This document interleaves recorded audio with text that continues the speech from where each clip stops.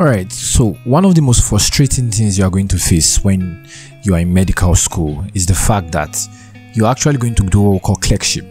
Now here's the thing about clerkship. You're supposed to come, meet a patient, sit with the patient, kind of like get a very good history from the person that will kind of like lead you towards the diagnosis so that you know what is wrong with the patient. Now what's frustrating about clerkship that I've come across often, and I'm sure a lot of you can relate to it, is when you are talking with a patient that is not honest. Now you're going to be asking the patient, have you ever coughed in the past couple of days? Or have you ever kind of like had fever? Have you ever had difficulty in breathing? Have you ever noticed that your skin was yellow? A lot of things you can ask these patients, and for some patients they will actually tell you no, and they do know that they had these symptoms. They clearly know that they had these symptoms.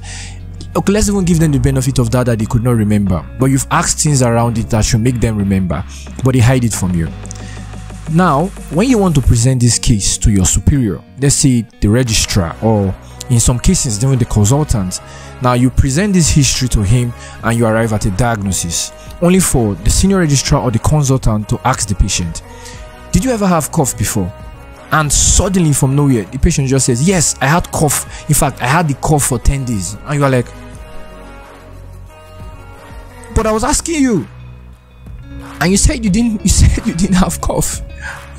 It's funny. Or you asked you, did you ever vomit? And the person is going to tell you that I've never vomited in my whole life before. And you are like, oh. And that can be very frustrating. You see, people have failed exams because of things like this.